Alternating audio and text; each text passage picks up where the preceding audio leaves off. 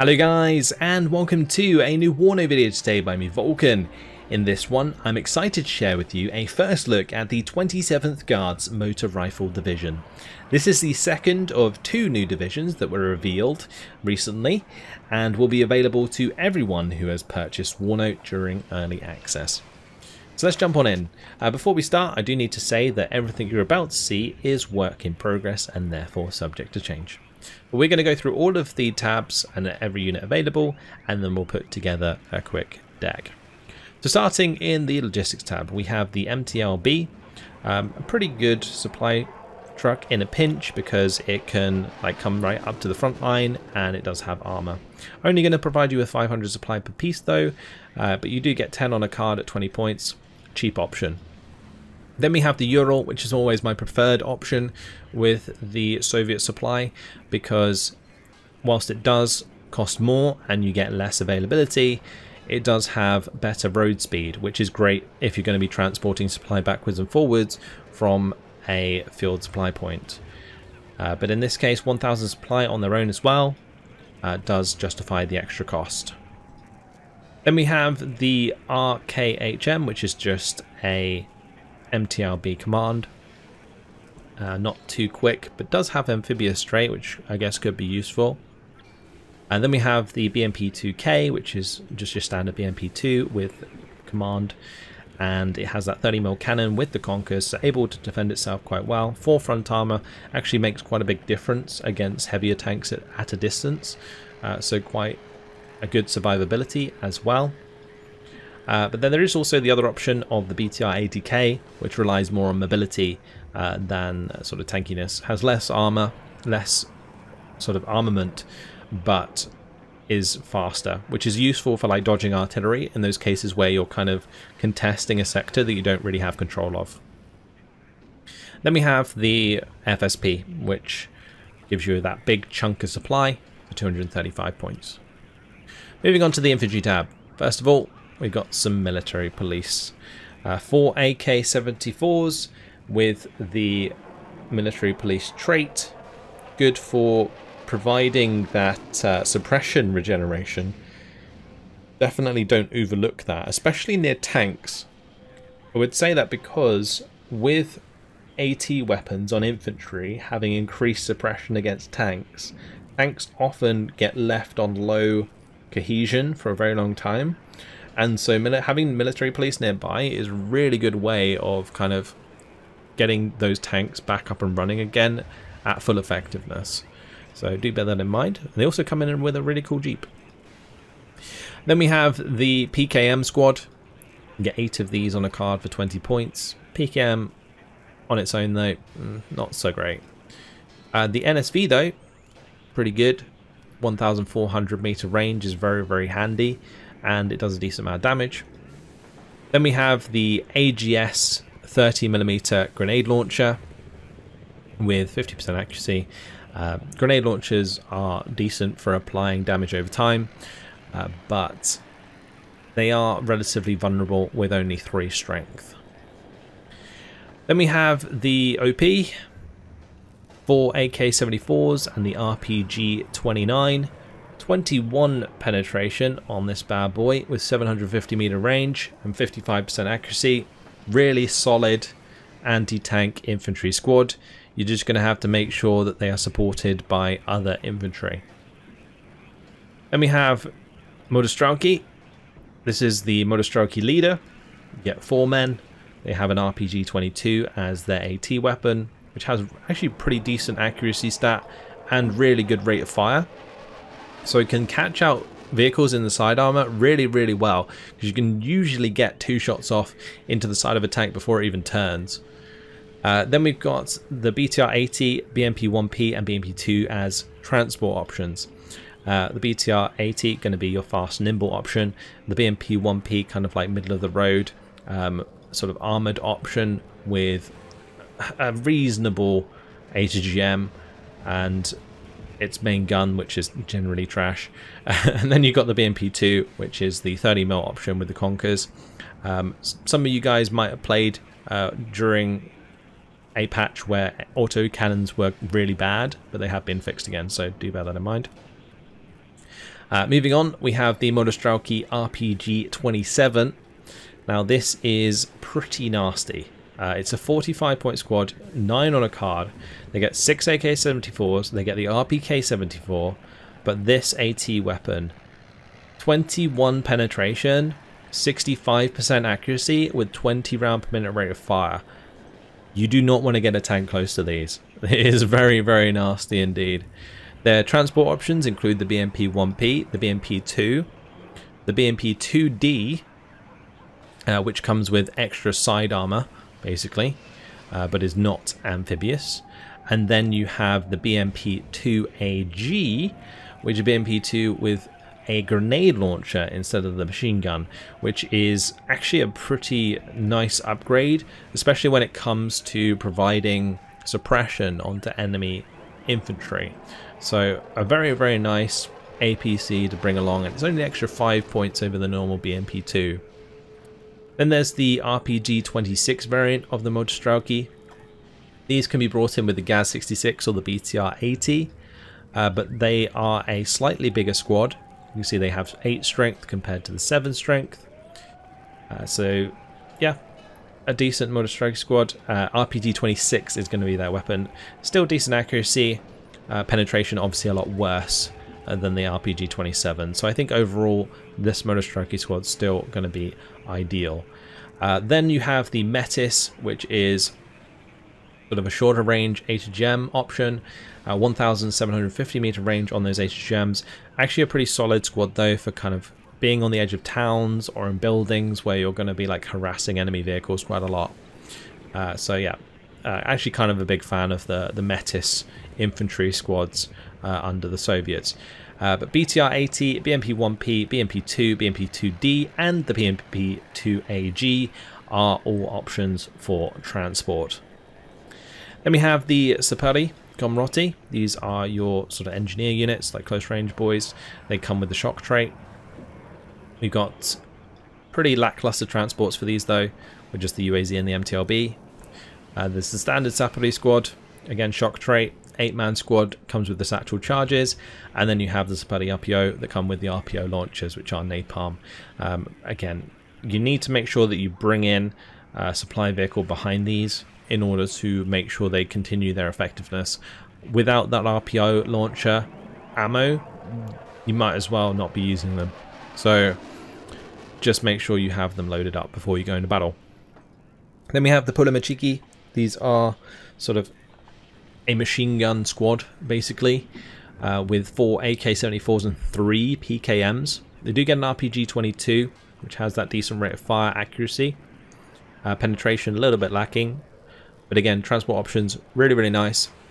And these are going to provide more cohesion loss to enemy troops at range. Then we have the Konkurs systems. So first of all, the Konkurs that we've seen before. UAZ, BTR-80 are transport options for these. 20 penetration at 2,625 meter range, 50% accuracy. Pretty standard. But now there is also the option to bring in the Konkurs M. And this kind of is a nice upgrade for Soviet HGMs because you get the extra 5% accuracy and you also get that extra 3 penetration, which is going to make a really big difference when it comes to side-shotting some of the bigger tanks. You're going to deal a lot more damage. So yeah, definitely a nice option and not too expensive. Availability maybe a little bit lackluster though. Let's move on to the artillery tab. First of all, infantry-based 120mm mortars, available to come in with the UAZ and the MTLB. These MTLBs, by the way, don't come with supply like they do in the logistics tab. I think that'd be a really cool addition, potentially, to have sort of supply MTLBs for infantry mortars, but currently not a thing. Then we have the Nona. This is a mortar carrier, basically, but it's armoured. It's like a BTR with a mortar on it. It's a 120mm mortar, so same caliber, but incredibly mobile. It also does have a 120mm heat round with 20 penetration, which is nothing to scoff at 1,925 meters range, but the accuracy is trash. So if you get them close enough to throw that 120mm at something, it can do a decent amount of damage to armor, but generally going to be using these as long-range mortars. Then we have the 122mm artillery gun. Generally, these sorts of artillery guns aren't all that useful because they're not very mobile, and it's not very easy to mass tow at the moment. It'd be nice in the future if Eugen adds like sort of a system where you can shoot and scoot with towed artillery a bit better in order to make them more effective. But at the moment, kind of easy to counter battery unless you are extremely on point with your micro. And then there is the big 152mm artillery piece. This thing comes with the Kraz truck, which is awesome. And yeah, pretty substantial artillery weapon. Same sort of caliber as the Ekadzaya, but actually even more damage here and more range. So there may be instances where on certain maps this could be really strong just due to its range. If you sit this right at the back of the map, maybe enemy counter battery won't even be able to hit you, depending on obviously the state of your front line. But otherwise provides a decent amount of damage. Then we have the Gvozdika. 3 of these on a card, 150 points apiece. Not too bad. 14 kilometers range isn't the best. Their damage can be a bit lackluster, but en masse actually can do a decent job. Then we have the Ekadzaya, which is more of the standard option. The Ekadzaya, much more reliable in its damage, and that extra little bit of range can definitely help quite substantially for 210 points. But there is now the 2S3 M1 Ekadzaya, which comes with guided rounds. So this normal Ekadzaya, it has indirect fire, 17,000 meter range. With the M1 variant, it lacks range, but it gets guided indirect fire, which means that corrected shots are extremely accurate. And this is fantastic for sort of pinpoint artying enemy heavy tanks, which are left idle, or just like picking off the enemy AA unit really efficiently. So definitely a unit to try out. Then there's the BM-21 Grad. Unfortunately, these sorts of rocket artillery aren't too effective at the moment, just because they lack damage. They don't really do too much to cohesion either, unless they get direct hits. So I've yet to see these be extremely effective in games. I think if they were maybe a lot cheaper, people would use them more. Anyway, moving on to the tank tab, we've got a really interesting AT gun here. This is the 2A45M Sprut B. It doesn't have a very good range or accuracy, 1,925 meter range and 45% accuracy, but it does have some serious damage at 23 penetration, making this an incredibly good ambushing anti-tank weapon. So something that I think is definitely worth trying out. We brought in with the Gaz or the MTLB. Then we have the Conkers M on the BDRM2. This sort of suffers the same fate as the US tank tab launchers for HGMs, in that it only has mediocre stealth. And so it gets spotted way too easily and ends up dying to like one shot from an enemy tank before its HGM even hits the mark. 2,625 meter range is like enough to outrange an enemy tank, and particularly since you're playing as the Soviets, the NATO side's not going to have as many HGMs, but it's still sometimes going to cause them to just get popped. It's very rare, unless you're like in an open field, that you're going to be at max range all the time, so do bear that in mind. Otherwise, we do get plenty of T80 BVs. We've got the T80 BVKs, which are the leaders. These don't have the HGM, but they are really, really chunky boys. They get normal optics instead of mediocre optics. So a little bit better at like defending themselves, because they can sort of kill enemy infantry much quicker with the extra machine gun, and they can spot the enemy infantry coming. I think also the T80BV might still have the PKT, but I'm not sure. Regardless, T80BV is still a good tank. These have the explosive reactive armor, which gives them extra health. That's basically how explosive reactive armor works in this game. You just get extra HP. But yeah, the Cobra, really solid, long range HGM, 40%, 45% accuracy, sometimes unreliable. But the thing is about this HGM is it allows you to chip the armor of enemy tanks before you engage them in direct combat. But yeah, 19 penetration is still a really solid gun with 17 front armor. Let's move on to the recon tab. First of all, we have the BRDM2, which is like your standard recon BRDM. I mean, there's not really much else to say here. It's got a KBVT, which can help with infantry fire support, but otherwise just provides very good optics with good stealth. And then we have the Rozvedka squads, which have exceptional stealth with very good optics. Nice for dotting around, can be brought in with a recon jeep that has a KPVT. Now the KPVT is actually a pretty solid machine gun to have supporting you, so I do like to bring in these jeeps, and they also still have good stealth. Then there's the Rozvedka Sapere. These can be useful since they have sort of shock trait and therefore can get their satchel on target. Decent close range infantry with exceptional stealth, very good optics. Certainly something to consider if you're lacking close range infantry in the infantry tab. BTR-80s, MTLBs are your transport options there, as well as the GAZ-66. Then we have the Motorozvedka. These can be brought in with BMP-2 recon, and this is a BMP-2 with good optics. Still mediocre stealth though. There's also the Mi-8T. This doesn't have any rockets on the side or anything. And then you have the one that does have the rockets on the side. So this is actually a quite decent option for transport, just because you do get like that rocket helicopter for support as well. It just depends like if you want to pay the cost. It doesn't have any ACM, this helicopter, so it will get hit pretty hard. And they now only have like 8 health, so it's only going to take a couple of man pads to shoot those down. But yeah, BMP-2 actually a pretty solid option there. Then we have the Spetsrazvedka. These are very, very good.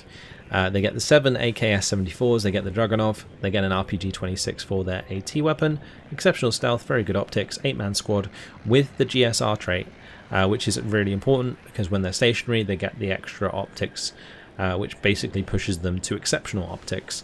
And an exceptional optics infantry squad that with exceptional stealth is a really, really nice combination. And if they end up in combat against enemy infantry, then they're going to do okay. If they get drove past by an enemy vehicle, they're going to ambush it with an RPG-26. So decent squad for sure. Quite expensive though. Then we have the BRM-1, an exceptional optics ground vehicle. Yeah, that's pretty much all I have to say about that. 73mm gun isn't very reliable, so don't rely on it. Just put it on return fire and keep it hidden. And then we have the Mi-24K, really solid recon helicopter, very good optics, and also plenty of armament to kill enemy infantry and enemy light armor.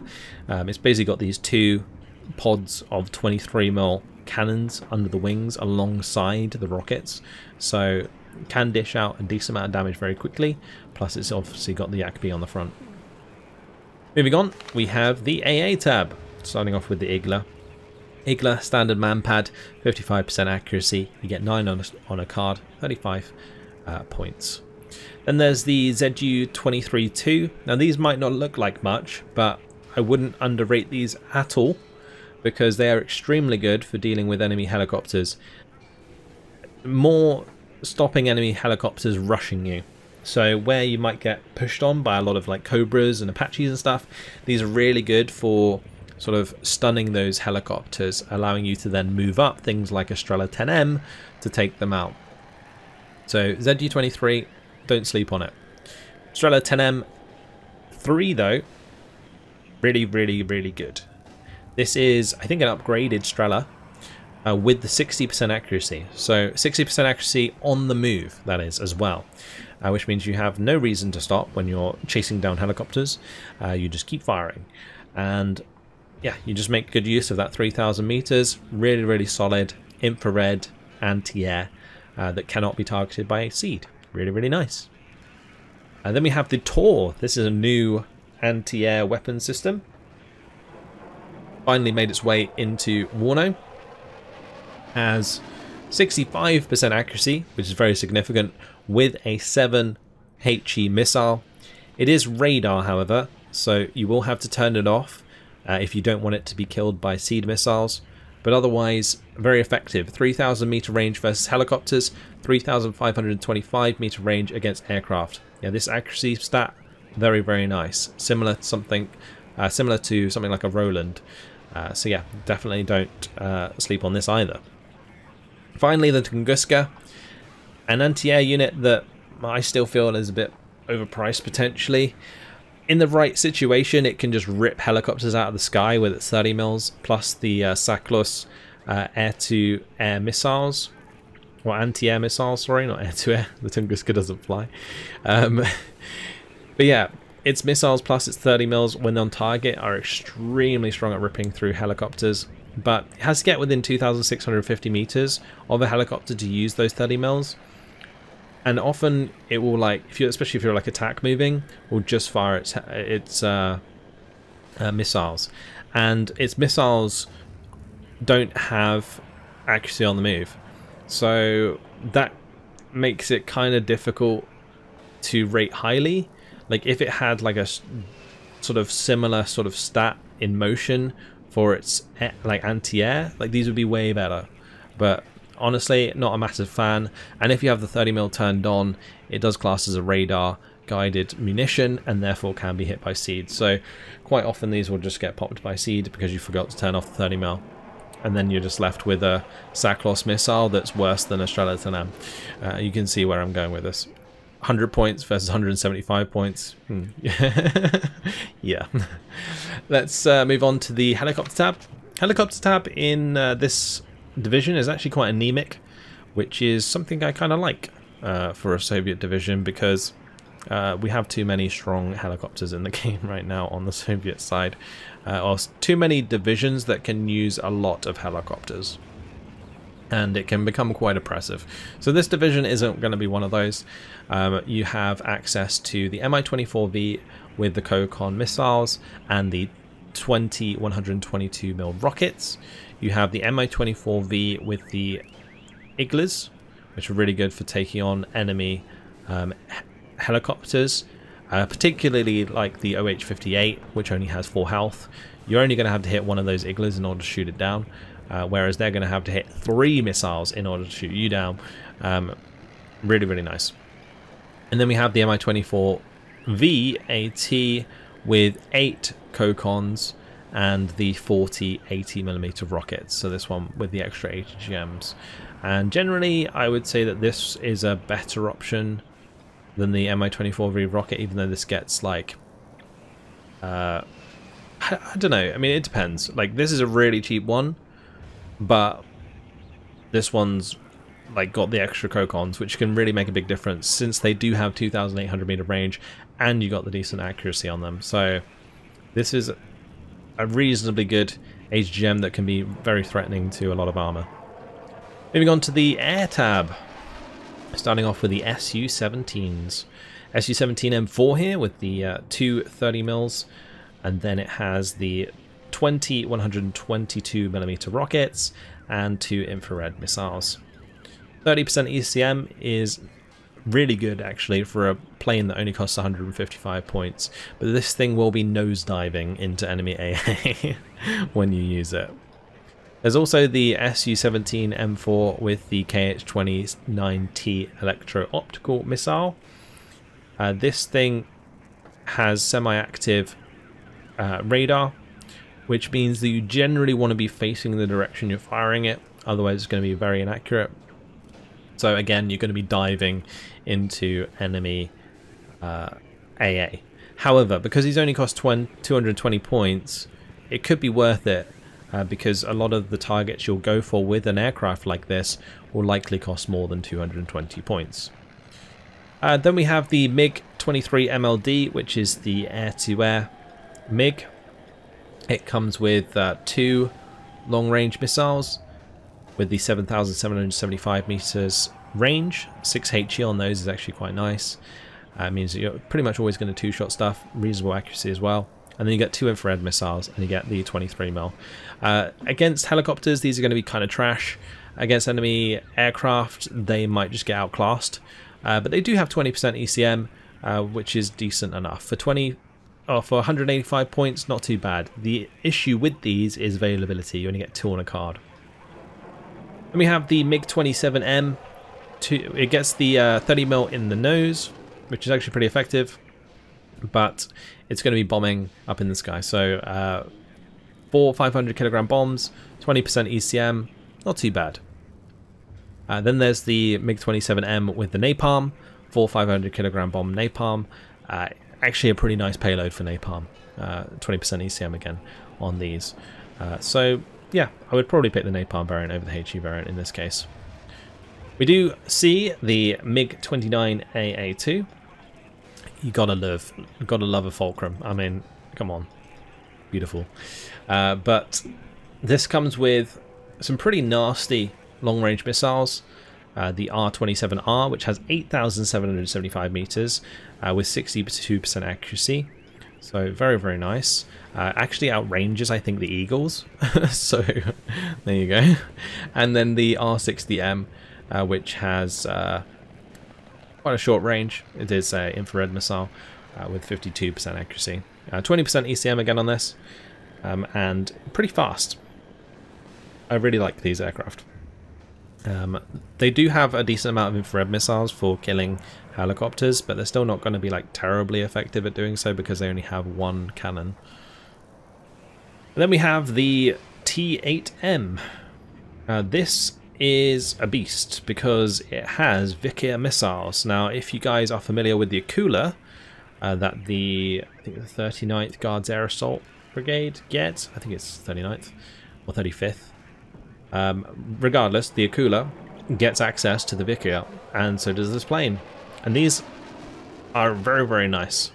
26 penetration at 2,800 meter range with 52% accuracy. Also has 2 cannons, so decent at strafing enemy aircraft and well, enemy helicopters more specifically, and gets the infrared to help with that as well, the infrared missile with 62% accuracy and 5 HE. So yeah, going to be good for taking down enemy helicopters, good for sniping enemy tanks with the Vickers HGM. 10% ECM, and that's your lot. So let's just quickly go through and make a quick deck. In the supply, I'm probably going to go 2 cards of Urals, 1 card of the MTLB. The tank tab isn't too bad. Artillery wise, we probably do want some supply. I don't know if I want to rely on the mob in this though. I think I'm going to bring it for now, just so that I can potentially test out the Ekatayas to the extreme. And we'll come back and check if we need to add any of these command vehicles. It's very tempting to add the military police just because that suppression regeneration bonus is very, very useful. But we'll definitely want to try out the Conquer Zem, so we'll throw them in there. I'm definitely going to be using mostly Modostralki with the RPG-27 and probably the Sapari RPO. And then I'm going to bring probably the Sapari Razvedka in the recon tab for my close range infantry. We also do want to bring these. These are really, really strong. You don't want to miss out on those. But otherwise, we're going to bring in Modostralki in the BMP-2AG. I think I'm going to upvet them. Make sure they're both in the BMP-2AG there. We'll bring in the Metis squad. And bringing them all in the 2AGs is kind of risky. I think at the start you probably want some of these in the BTR ATAs. These ones can't come in BTR ATAs, which is kind of sad. But maybe that's a reason to bring these in as well, because they'd be useful at the start. Whereas these 2AGs, maybe something that you bring in later on. I might bring in one slightly more availability. Otherwise, we definitely need the Sapari RPOs, and we'll come back to leaders in a moment. For the artillery tab, we're definitely going to be trying out the new Ekatayas. I think you can upbet those for free, so we might as well. I'll probably change that later on. Otherwise, we'll do some Nonnas and potentially even more Akatsayas, or maybe we can just like spam some rockets with the Grad. I also kind of want to try this bad boy. Let's throw them in there. Then we have the Spruts, we're going to throw them in, so I get to try them out. We'll throw in the T80BVs. Conkers are kind of tempting to put in, but the activation points in this tab are terrible. So we're probably going to be going for standard BV tanks, not the BV leader. So we'll throw in a few cards of those. I'm going to be bringing in the Razvedka Sapare. I think these are useful to bring. And we're definitely going to be bringing in the MI24K. I'm going to bring in a card of Razvedka with the UAZ KPV. These UAZ KPVs are basically the same as a BRDM in terms of their effectiveness. And then the BRM, probably not worth bringing. I think it just leaves it to the Spets Razvedka that we'll bring in. I think I'm just going to bring them in with trucks. Keep them cheap. As cheap as possible. In this tab, we have quite a lot to bring. We're going to bring the Iglas and the Su-23s. We're definitely going to bring both the Shredder 10M3s. I'll bring in the Taurs, and I'm probably going to leave it at that. Although 2 cards of Taurs might be something I would consider. We're definitely going to bring in the Mi-24V AA. I'm going to bring in the Mi-24V Rocket here because of the 122s. These are generally faster at killing stuff, but obviously going to run out of ammo quicker. Decent to have if you have a fob. Otherwise, you're better off relying on the Mi-24V. Air Tab. The 8M for sure, MiG-29s for sure. Otherwise, I'm not too keen on the rest of these aircraft. I mean, the MiG-27 with the napalm could be fun. This kind of already acts as our AT, sorry. So I think we're kind of done in this tab. We need to add leaders, which is what I'm kind of looking at here. I have no idea how we're going to add leaders, if I'm completely honest. Because these you only get 2 of on a card, these you only get 2 of on a card, you only get 2 of all of these on a card. It's going to be difficult to add them, and I'm already short on points. The difficulty with leaving it till last. What I might do is take out this Mi-24 and then we can add in 2 sets of leaders. So we'll bring in some infantry leaders. Although these infantry leaders are very low on number. So I'm going to bring in the BMP 2K and a card of BTR 80Ks as well. Actually, no, we're probably better off bringing in the tanks if we're going to do that.